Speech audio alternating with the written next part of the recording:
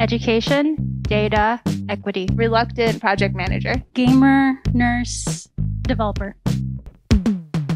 Job interview today.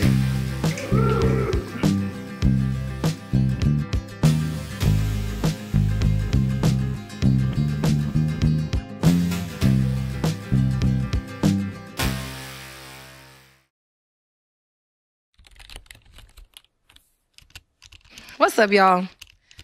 Missing in Chicago is the labor of love that Sarah Conway and I have been working on for the past 2 years. It really started with a project that I lead at the Invisible Institute called Beneath the Surface that I'll talk a little bit about. We found some complaints. I was like, Sarah, we need to talk about this. We need to do a deeper dive into this because something is not adding up. Yeah, I think it also came from a lot of curiosity. Both Trina and I, as journalists, as individuals, as Chicagoans, were very interested in the connection between gender and how you move in the world, particularly with the criminal justice system. We both had a lot of interest in, policing and gender, prisons and jails and gender, and our reporting and just, being, active community members in Chicago, we had talked to a lot of people impacted by those systems. And so we went into the project knowing that when you interact with police or you go to jail as a woman or a femme person or you go to prison, that there are specific things that happen to you because of your gender. And so we were really interested in examining, the project with a lot of curiosity of and we'll get into it, but what happens when you go missing in Chicago and what are, the things that are connected to your experience as you sort of move through this pipeline that both has data and then does not have data, as we discovered. Zooming a little bit backwards to tell you about how we even got to complaints, right? In the Charles Green, Black man who was incarcerated for a murder he didn't commit, submitted a Freedom of Information Act request for public records, underlying documents for all complaints, allegations of misconduct going back in time. At the time, the Invisible Institute, where I'm data director, already housed the Citizens Police Data Project. I don't know if y'all are familiar with it. I'm sure that it certainly was talked about at Shy Hacknight in the past, but also is this repository of data spreadsheet level information related to a police misconduct record. But as you know, all the information that is a part of a police misconduct record isn't going to live in that top level information, right? So you're going to get some primary category. You're not going to see what the underlying narrative is. For example, if you have a negative encounter with police, you may have a list of 5 allegations, whereas, false arrest, excessive use of force, maybe they searched your body and they groped you. That complaint may be categorized as illegal search or excessive use of force. And so maybe 2019 or sometime I kind of came up with, in collaboration with the Human Rights Data Analysis Group, was working to investigate sexual violence at the hands of police. And then I met Patrick Ball from HRDAG and he was like, you're trying to do machine learning with your brain. Let me talk to you about it. And then Charles Green, all these underlying documents. So it's we got a heaping pile of underlying documents that could give us access to this context that lives underneath these complaints, right? A complaint, operation and personnel violation, which is basically failure to provide duty. We could look deeper and see in what context, what are the things that connect people across space and time. And so I'm going to start with the documents pipeline team because that was the work of Matt Chapman, other folks at Lucy Parsons Lab, and it was a big collaborative brainstorm where we were, parsing through these underlying documents. Some members of my team, we identified some report types where we knew the narratives lived, right? They lived on the face sheet. They lived in there are these maybe 7 different report types that we identified that we decided we would target for scraping. Once we had access to, this narrative text, we paired it with, I think that narrative text was about 30,000 allegations, narratives connected to a specific complaint record. We did a topic model, right, in order to kind of organize the metadata associated with the complaints. And then we had a group of people who were volunteers. We had up to 200 volunteers who labeled allegations. And they met on a weekly basis. The goal was, we're going to train this algorithm, which we lovingly named it Judy, right? As Judy feels like the nosy auntie who's going to read all your business and tell you about yourself. And the hope was, this classifier would spit out a score that is connected to a specific selector. The higher the score, the more likely that it's relevant to the thing, right? But what was really important about that piece of work was the inter-radar reliability, that all of our volunteers were actually agreeing on what the label for the complaint was. We had selector LGBTQIA, home, domestic, sexual violation, right? Different things we wanted folks to label the documents as. And in order for us to build really good training data, we had to really tweak that annotation dictionary over time to ensure the inter-radar reliability was on point. And then we also, as we got an influx of volunteers later on, we flirted with the idea of weighting expert volunteers.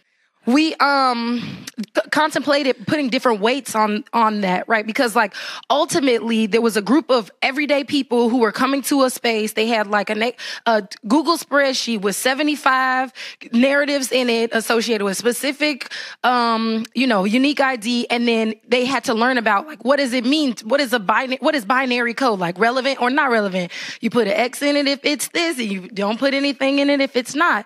And then at the end of that conversation, they would be in dialogue with each other about how gruesome the stuff that they were reading was. And so ultimately, right, this part of the project was an opportunity for this participatory machine learning. How do we bring humans with us? How are we leaning on, talking with, being in conversation with impacted populations? Because even if you have never filed a complaint against the police, you literally live in a society where all of these systems are working together, and you may experience a missing loved one. You may experience being stopped by police and feeling like they slighted you. You may know someone who this has happened to. You may know someone who's been incarcerated before and never talks about what happened to them.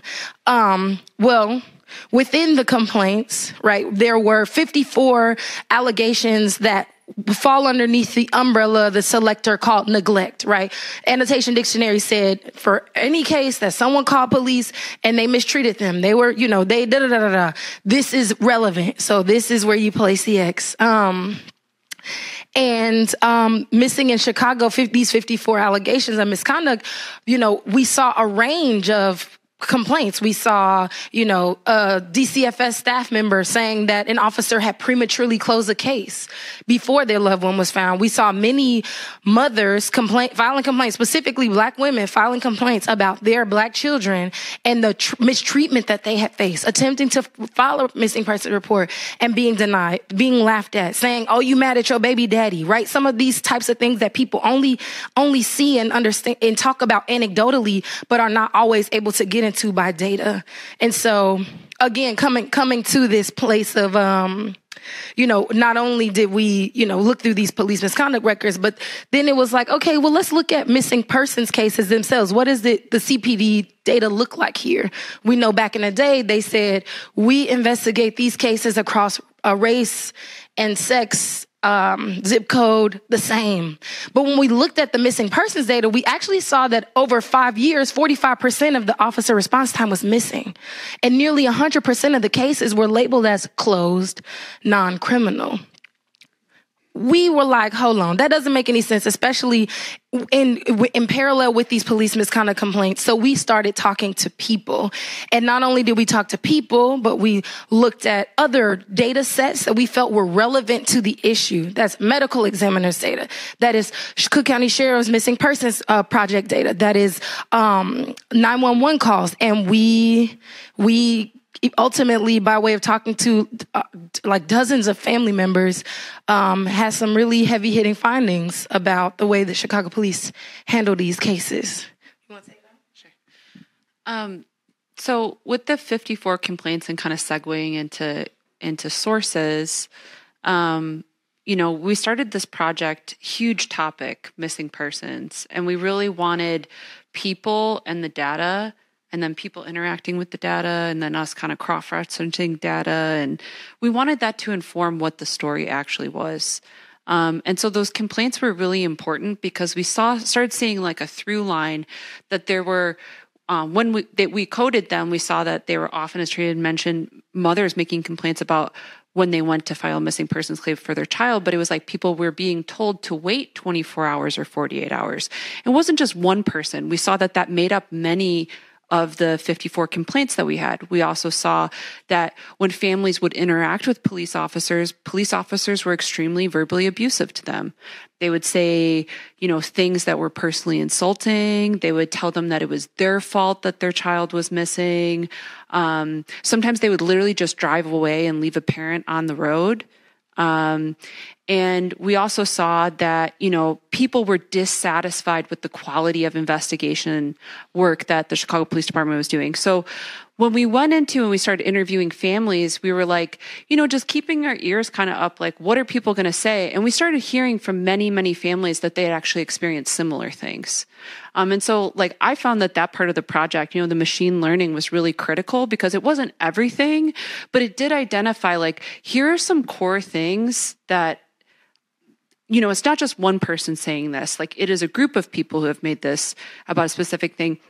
So we went into talking to families, and the topic of our investigation, missing persons, extremely sensitive topic. Most of the people that we talked to, some of them currently had a loved one that was missing. Others, they had a loved one who was missing, who was ultimately murdered, or they don't know what happened to the person. So it was a group of people that we knew even before we talked to folks that there was a lot of trauma and a lot of pain, and that people have coped with that in different ways. But we wanted to be extremely mindful of, doing, even though the story is very rooted in data science, like really using a human touch with it to realize that we were talking to people who have both been silenced by the Chicago Police Department and have experienced a lot of neglect from the state. Like they did not get the services that they pay taxes for. They didn't get the services that they expected they would get. And oftentimes they were left with no answers. So that's, how we sort of went about. One of the things that we found as we were talking to families was that police officers were prematurely closing cases. How do we do that? Well, we use records requests after kind of identifying unique case ID numbers through the missing persons data. We went and we started doing Freedom of Information Act requests for all of the here's a hack tip. Okay. Ask for, sorry. I'm like very honored to be here because I'm not anyway. So, we asked for the handwritten documents and the digitized documents because I will tell you, they are not always the same. And there's things that you can see that officers and detectives write in their own handwriting that don't show up in the digitized ones. And that's because a lot of stuff at the Chicago Police Department is still done by hand. The missing person stuff. Right. Missing person stuff. So the missing persons reports are the last form that we know of that has not been digitized by the Chicago Police Department. Talking about sourcing, we talked to a ton of people. We also talked to a lot of police officers, many of whom would talk to us off the record or anonymously that, they also shared a lot of frustrations with the system, the pipeline for missing persons within the Chicago Police Department. We talked to a lot of cops and people that are very high up at police departments around the country. We made a list of like the largest police departments and actually just reached out to them. Everyone but NYPD talked to us. They just ignored us. But we talked to people and we started to really understand the infrastructure of how does a police department operate and how common or normal is it that a form like that would not be digitized? And one of the things that we heard was like, that's actually really uncommon to not have it digitized. So one of the things that we found is that outside of, denying and delaying people from filing missing persons reports, which we found through our research is actually illegal by Illinois state law. Just so everybody in the room knows, like if you know someone who goes missing one day, you don't have to be related to the person, and a cop cannot tell you to wait any amount of time. And if someone's actually in danger, it's really critical that they start looking for them. And we looked into their archived policy papers, the directives, and we saw that it's actually illegal in their own directives to do that. So one thing that we started noticing when we would look into find all the underlying documents for a specific case was that we started noticing that people who were missing and then ended up being homicide victims, because we had all the homicide data, we started noticing that detectives were actually closing some cases. The person actually never was found. They never came home, but we would see in their own handwriting and underlying documents, they would say, we talked to the complainant, which is the person who makes the missing persons report, and they said the individual came home. One of those people was Desiree Robinson. She was 16 years old. One thing that came up in our reporting was a lot of young people, a lot of teenagers. And so from talking to family members and really studying their cases, we saw a lot of teens are dealing with, conflict with parents, sometimes just being on the internet. Which is a really scary thing to say out loud. And Desiree had run away. She had also been on Facebook, and she ended up connecting with adults who trafficked her. So they forced her to do sex work. Her grandfather had filed a missing persons report for her.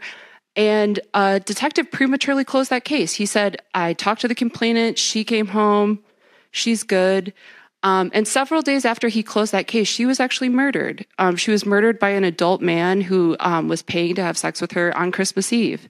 And we talked to her grandpa, and we're like, did you ever talk to a detective?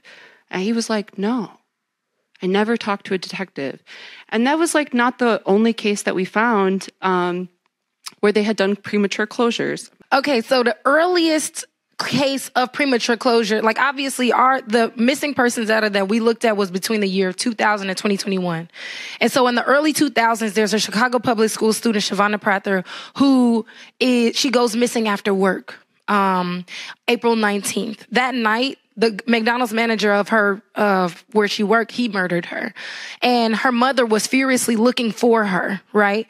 On April 26th, a detective wrote earlier, maybe 2 p.m., missing has been located, victim offender, no, closed non-criminal, right? 2 hours later, maybe 3 hours later, her body was found on 117th and Torrance. She had been there for so many days that moss began to grow on her body. There's no way that the detective spoke to her mother, and her mother said that she had been found. But even though her missing case had already been closed, a homicide case opened. They immediately knew who killed her because it was very obvious, right? It was very clear, right? From his text messages to people, from the inappropriate relationship that he was having with her in the first place. But yeah, she was 3 months pregnant. Yes.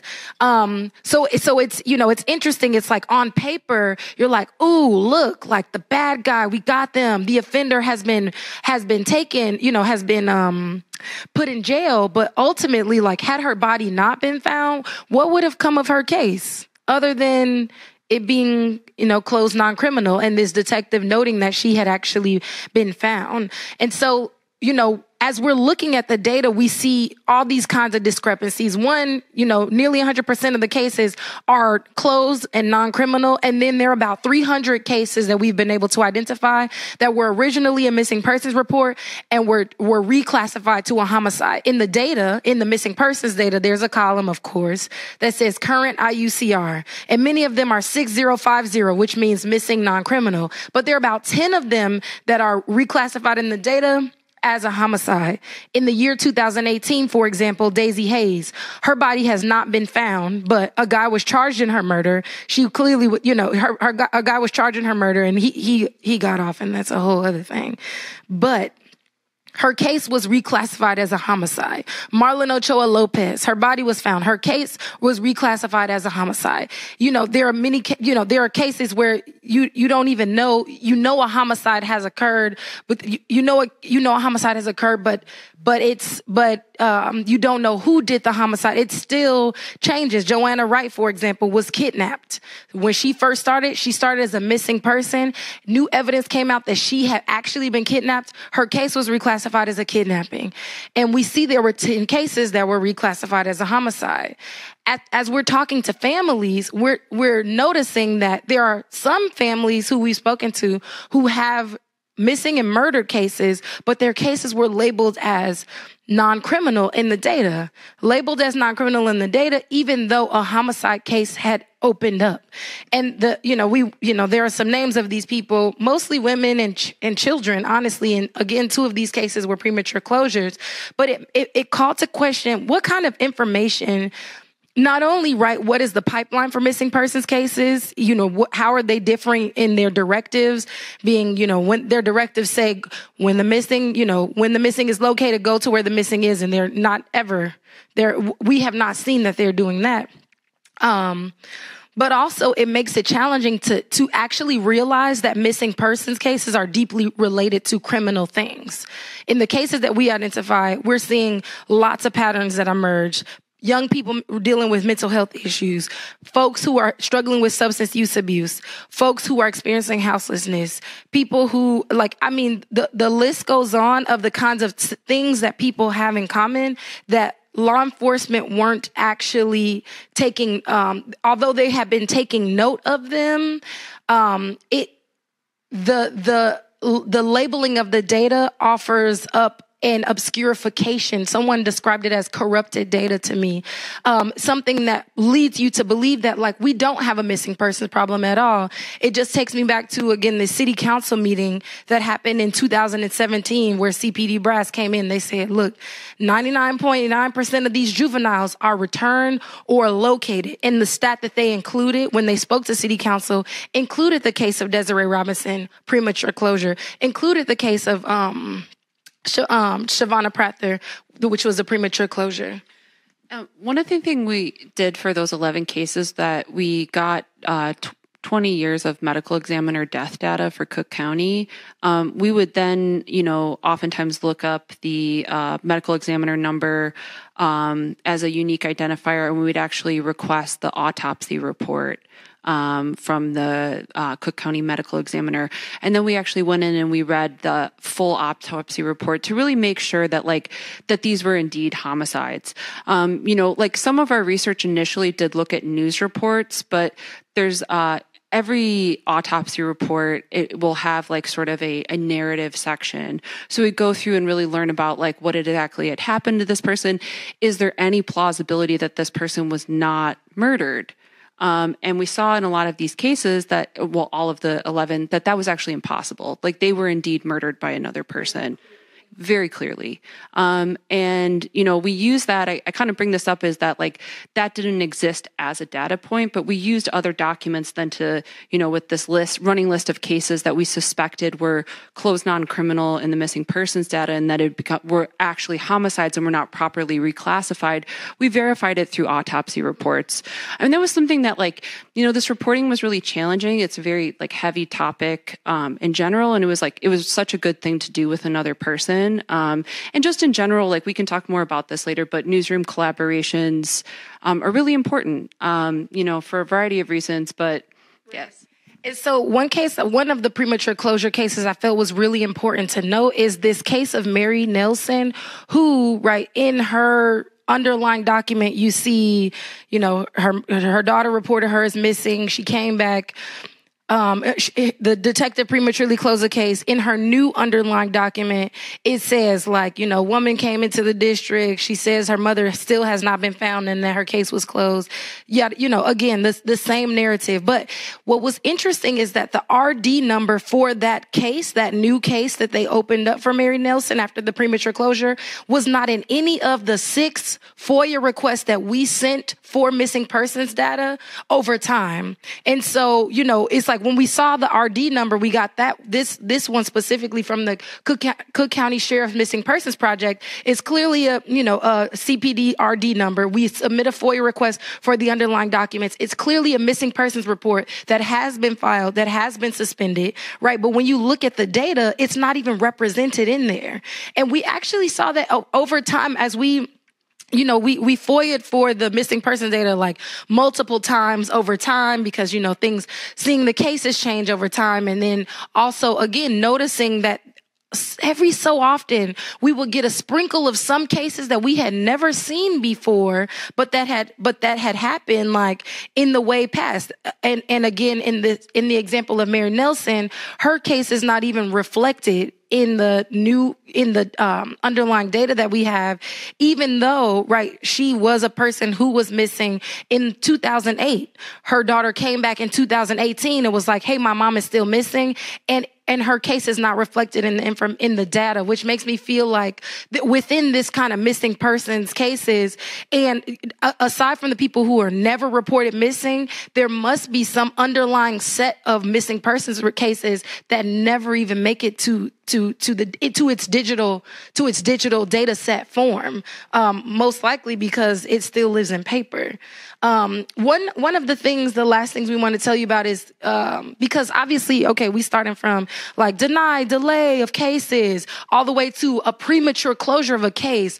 But I feel like what was really powerful about our project is that we also saw the ways that detectives investigated these cases, right? Aside from them victim blaming families, which is super egregious and deeply connected to bias and discrimination, at least that's what families are saying to us. We also saw that officers were fumbling evidence in the case. In the case of Sonia Rouse, who went missing when she was 50 years old, she was at some point a survivor of intimate partner violence. She had struggles with substance use abuse. She had postpartum after she had her daughter. Her mother actually began to raise her daughter, and her mother described to us when Sonia first went missing, she went to the house where she was last seen. She knocked on the door. It was raining that day. Her granddaughter, Sonia's daughter, was in the car in the back seat. They had just come from church. She files the missing persons report. Sonia's sister, Bridget, is actually at some point married to a detective. So she knows all the interworkings of law enforcement. And somehow the Detective Yaversky on her case did not, he failed to even interview the guy that she was last seen with. And when we were looking at her underlying records, we saw that this guy was given an opportunity, the detective was given an opportunity to interview, the guy she was last seen with, because he was technically incarcerated, but on a work release program. And the detective said, no, I'll wait until he gets out of jail. The man was out of jail for literally approximately 1 year before he died of an overdose on the couch. And the detective who was on her case had no idea that this had happened. Even, a year has passed. He's not making any movement. He had no idea that it happened until 2 months later when the family called it to his attention.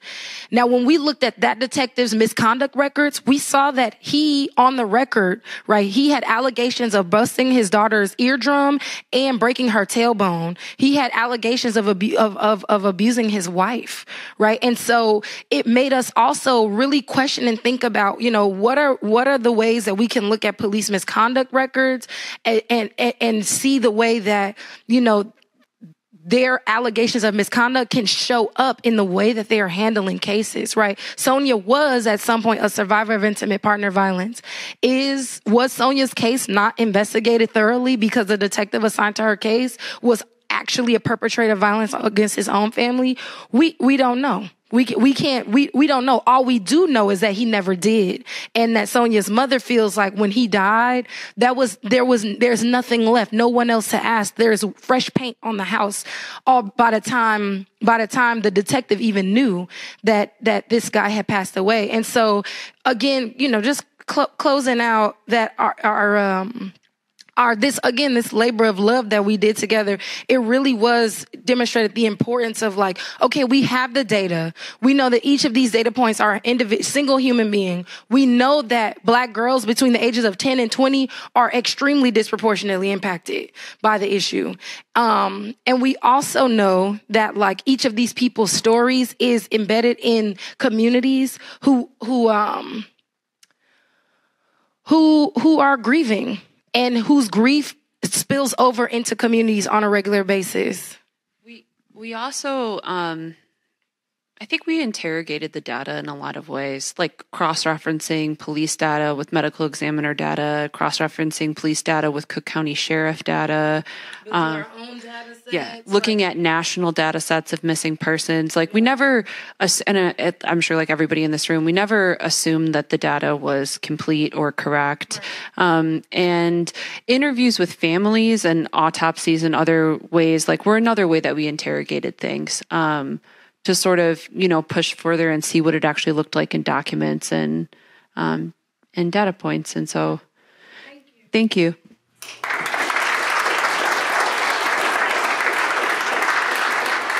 I neglected to mention a very important thing before we introduced our speakers, is that they won a Pulitzer Prize for this work.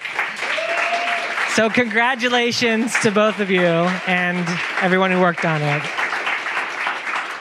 So I guess I want to hear, I'm curious about a little bit more about how non-standard CPD's response and CPD's lack of care for looking for missing persons compares nationally. So we don't have national data. So we can't speak to the national data. What we can speak to is that some missing persons units are nested in the homicide unit, likely because they know that when you go missing, there's a likelihood that you're going to go murdered. You may be murdered. We do know that the form, it not being digitized is it like super drags out the case because a beat cop is filling out a piece of paper and then that piece of paper is shuffled to the area detectives. And then once it's finally shuffled, it might sit there before it is distributed. And people on television are talking about, we in Chicago ourselves have had first 48 missing persons, where they say like the first 48 hours are the most critical. And we've seen like, the notification to the missing persons section might happen, but that detective being assigned to the case, it might be some time before an actual detective is on the case. And another thing that we didn't bring up, but that was brought up to us is like families will, a detective it might be like a week or 2 weeks before a detective gets assigned. Imagine you're a family, like you are calling CPD nonstop. Even you get a detective assigned, say you want to send over a tip. Like you're like, you should go here and collect CCTV footage. Like they don't answer their phones. Like that's a super common complaint that we saw, that is people just calling and calling and calling and being told like the person's not working today or they'll call you back, and they just never call back. We can say that, in Montana and Minnesota, there was 2 state task forces. So in Illinois, we actually are the latest state, I believe, to have a state task force to actually look into this issue and study it. There is a task force that's looking into missing and murdered women in Chicago. And the task force is basically, it has it does not have any active CPD members on it. It does have someone who was a former pretty high up guy at CPD who developed a lot of their data systems. But it's, some legislators, it has one impacted family, it has people who are advocates in the realms of domestic violence and human trafficking, because we found in our own research and reporting that those are deeply connected to missing persons. So there's a state task force in Illinois, it's looking into this issue. In Montana and Minnesota, there were state task forces. So and Montana was actually looking at how this issue impacts indigenous communities in Montana. Very similar to what happens in Chicago. They have a bunch of reports online. You can go and read them. But they did years of studying, talking with community members, talking with tribal authorities, the feds, all these people to kind of basically learn that like a lot of Native communities in Montana, like when they reach out to police, they are not helped when their loved ones go missing, particularly women and girls. In Minnesota, there was also a state task force that was looking into the same issue, but in Minnesota, how it impacts Black women. It ended up leading to the creation of the first office for missing and murdered Black women in the country, which is actually really important because if you read through these task force reports, one of the things that they find is that families need oftentimes a place to go that is non-police. like an entity that they can kind of go to be like, I'm not getting help. Could you interface with police for me? Or connecting them with services. In Minnesota, and specifically, they also are going to reopen cold cases. And they're going to reopen cases that are, people who died by suicide, or other cases that are sort of suspicious, which is stuff that came up in our own reporting here. So to answer your question, it's been interesting to see kind of like, well, there is NamUs, which is like a national database. Like we didn't study this, like, how comparing them to different police departments, but the task force in those two other states, like there's a lot of similarities. There's a lot of like connective tissue between what those communities are experiencing and what we learned in our reporting here in Chicago. Interestingly, is that Mayor Johnson and some members of city council, they introduced legislation to create a mayor task force to study this issue in Chicago. And they're going to, most likely in June, there's going to be a hearing before the Public Safety Committee. And so that's like, I think the most recent development we've seen on this. But in terms of CPD's response, I mean, like we've published this story and they have not responded to it. Even though we really, in depth studied their data. The Chicago Inspector General did, though. They did put like, they planned, it was an A1 investigation for 2024 is to actually look into CPD's missing persons pipeline. Have you ever tried to compare the successful cases with the ones that the police failed to find out, so that you could trace back to the correlation or the causation? Like if in a successful case, if the police responded in the first 48 hours and they found the person and they probably looked in a particular location or, contacted a few people. And if you compared it with the case where the police failed to investigate or whatever, and so that you could, trace back to the actual, machine learning point of view, if you could get the features extracted from the data set and say, hey, time is an important factor, or location is an important factor, or getting the history or something like that, so you can compare it. That's a great question. So one of the problems is that they are actually not keeping track of some of the really important data points for us to even measure how they are, how much time, if we were to look at like by age group, the amount of time that they're taking for their preliminary investigation before notifying the missing person section, before being assigning a detective. So we would have to drop all of those cases in an attempt to do that analysis. But then it's like, how do we define a successful case when like nearly all of the cases are labeled as closed non-criminal, and then the cases that we are pulling because we started, we're pulling underlying records over and over again. It's like the definition of success is challenging to identify, right? In Desiree Robinson's case, it says that she was located at a friend's. She was located, spoke to the complainant. She was located, not a victim or offender. Would we define a success case as that underlying document? No, because we have the added context that she was actually being sex trafficked at the time. And so like if there is a way for some kind of auditing of the underlying data to occur, I think especially with the task force happening, because they would have access to some of the names that are associated with missing persons cases, they could at the very least look at the names of people who had been missing and then the names of people who are now deceased and identify the reasons why they are deceased. If that reason is by homicide, if that is by accident, which includes substance use abuse, or if it is undetermined, which is cases that we were able to identify, were like cases where the families were like, this was foul play. And then medical examiner said, no, this is undetermined, so we don't know, even though there was some kind of other evidence that indicated that someone had done something wrong. I think like another thing that came up around like data points that we wish existed is that I think at the heart of our story, like we just want to talk about harm reduction. Like we saw as reporters that there's a lot of things that could be done, like very simple things like collecting better data to understand like the public health issues that really drive missingness and homicide and violence in the city. Just like anecdotally, like people not having access to housing, underlying mental health issues, substance use disorder. intimate partner and domestic violence was an enormous part of this story, and femicide. Like, we really saw that there was just a lot of, these missing persons cases were actually women and girls that were being deeply harmed, in some cases murdered, So I think that when we're talking about police data, it would just be really good to have better data collection so we could just even understand like their response time. Like, how long does it take cops to show up when a family calls? How long does an investigation take? What was the person going through? And there are police departments in the country that are like attempting to collect that. And we even learned, through sources that within CPD, there's people in CPD, well, one person in particular who's retired, but like there has been efforts to actually collect that data. Specifically around like a trafficking screening, right? Like if a young person, if the definition of success, someone returns, there's some kind of intake, you receive some kind of, okay, what happened to you while you were gone? Are you okay? Did you experience X, Y, and Z? And then maybe keeping the data of, okay, does this person go missing again, right? Where was that person found?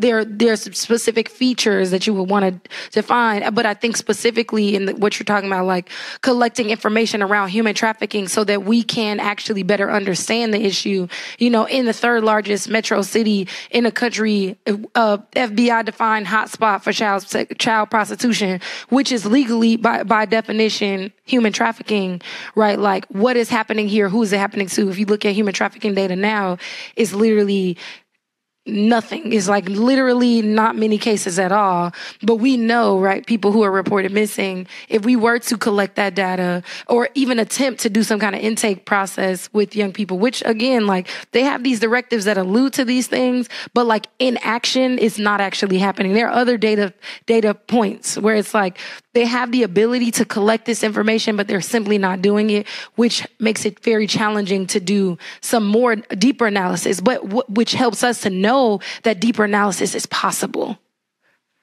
Thank you for the question. So a lot of the cases you mentioned were closed, and they said like a family member came in or something like that. And that's something that I've heard is common with a lot of like police cases or even like 301 cases. Is there any way like a legislator or something could change that process? So like if they say like her dad came in and said she was found, that her dad has to like sign off, or like the family gets notified of that the police are claiming that they came in? So first of all, one, like in their directives, it says go to the location of the missing. It says that. They're not doing that. So there's no legislation is going to change that. They're simply not doing that. And the reason why they're going to say they're not doing it is because they're going to say that they have too many cases. But then you're going to be like, well, how many cases is too many cases? And you'll start looking and you'll think like, well, actually you could have actually gone to the location of this person. But then the other piece is in our reporting, one of the challenging things is we had to let families know that their case had been suspended.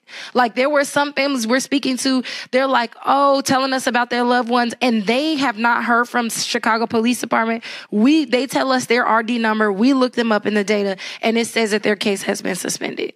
You know, the premature case closure of Desiree Robinson, like that was a shock. The family, they didn't know. And so like in some cities, they have dashboards where you can see like, oh, these missing persons cases and this has now been closed. And so like now it's no longer on here. At least that provides some more transparency and accessibility. Some families in our reading groups have actually asked that like detectives should be even more transparent, not only about the case status, but about action taking on the case. Because many of the families, even in the case of Morgan Fairley, who just went missing at the top of April, the detective didn't even make contact with her father until 2 weeks later. You know, he didn't even tell her father, oh, I've been assigned to the case. The family's calling. They want to know what has happened in the past 2 weeks since you've been assigned to my daughter's case. Police do not legally have to tell you because they don't have to disclose those supplementary reports until the case is closed. And so folks have actually been asking for that kind of transparency. I would love to see that on a legislative tip. But then it's like, okay, what is the enforcement here? Because they're not following their directives. They're telling people to delay their cases. And then also when they're closing a case, we just got a FOIA request while we were sitting here. They're closing cases and they're not even for young people, they're not actually going to the location where the young person was. And they're saying, we found out through the complainant that this person has returned in good condition. But what is good condition? And what supervisor, you know what I'm saying? Like, what is the threshold for, well, I have too many cases. We need more detectives. It's like, well, how many detectives are on it now? And how many cases do you have? And what is the proper caseload? Setting the record on some of these things so that folks are not just blindsided by excuses. I think one other thing about Morgan Farley's case, because I think it ties back to some of the stuff that we had talked about, like findings in the story, is that not only did a detective not contact her father for 2 weeks, this is a person who has no cell phone, who literally her father saw and then never saw her again, who has depression, who the family's deeply concerned over, who they've been doing their own detective work through, like, what's that group called? One of those like social groups. Oh, Black and Missing Foundation. Yeah, well, Black and Missing Foundation, but then also like it's like the neighborhood group. It's like one of those kind of creepy neighborhood, not them, but like, it's like the neighborhood app groups that they. Oh yeah, no. So folks have been utilizing the Citizen app, the neighborhood, you know what I'm saying? Those applications with like Facebook for your neighborhood. Yeah, tend to be, discriminatory. So they, but they've been using it, and they've actually been collecting tips on their own because a detective was not looking for their daughter or their sister. And they're like, okay, we got a tip. There's CCTV footage. How can we get a detective to go and get the CCTV footage? So like, just to kind of contextualize, that's actually what these families go through, which is mind-boggling to me, that it's like you have families doing detective work being like, please just go get the footage, and they can't get someone to answer the phone like that to follow a lead. And that's the reality for a lot of people. And the family members have a lot of concern over the welfare of this person. Like, what's happening to them? Where are they? What's going on? Is she being trafficked? So it's heavy, yeah. Thank you so much for doing this work and for sharing it. And if I can say too, the way that you talked about fairly complicated, not only policy, but technical methods for analyzing the data in such an easy to understand way, like probably deserves like a second Pulitzer, if I might say. And, that's kind of what my question is kind of about the methodology and like what it was like to like learn how to apply these techniques and like who you worked with and like how clearly you're able to collaborate so effectively. And like both, here we run breakout groups where we try to do stuff like that, but also people here like work in those fields and do that. And I wonder if you could talk a little bit more about what it was like to like learn how to do those things and like what went well and what didn't. One, thank you so much. It's so hard to go through from the technical brain to the like journalism brain. I'm just like, oh my gosh, I have to be multiple versions of myself at once. And so thank you for giving me that grace. It was really, I have had the blessing to work in partnership with the Human Rights Data Analysis Group. I don't know if y'all familiar with them. Crew of statisticians, San Francisco, human rights. And again, honestly, the year before, when I went to go get my master's in public policy from U Chicago, I went with the idea of, I want to learn technical skills to investigate sexual violence at the hands of police.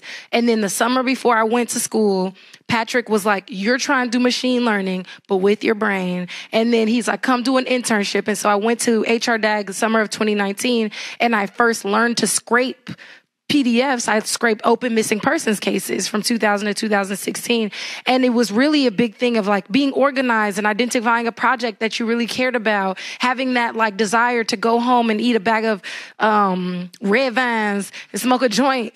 You know what I'm saying? And it's literally like that was what happened. And then it was coming home, like developing the annotation dictionary, making sure to build small because the technical brain doesn't always translate to everyday people, attempting to like build community with folks who are like, we don't know anything about tech, but like, making sure that folks had this space to like actually talk about the heavy things that they had just encountered, and felt empowered and as if they were experts. And again, like, we met, it was like on the weekly basis. We had like a stand-up meeting for 30 minutes. We were like, okay, this is what we're going to do this week.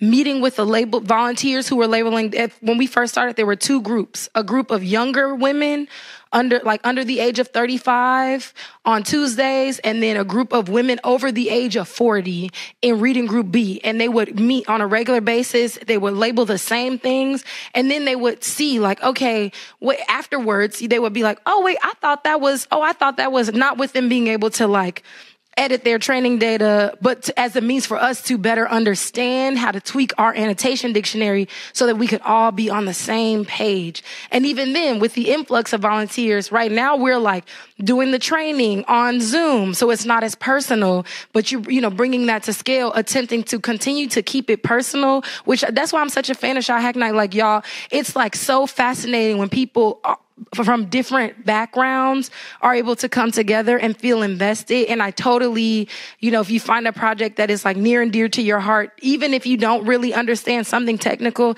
the ability to play and explore with like your neighbors is so key. And anytime anybody's doing that kind of work, I feel like it really brings us all to the future instead of making like AI, data science, whatever, inaccessible. I feel like in the future, we're either going to see a world where people are basically not accessible to tech, but tech is just mining them and treating us like farms, or you're going to see people who are in a position to actually understand, you know, what the ways that we can leverage technology to even learn about our own behaviors and about our own traumas that are living inside of our personal lives. But thank you.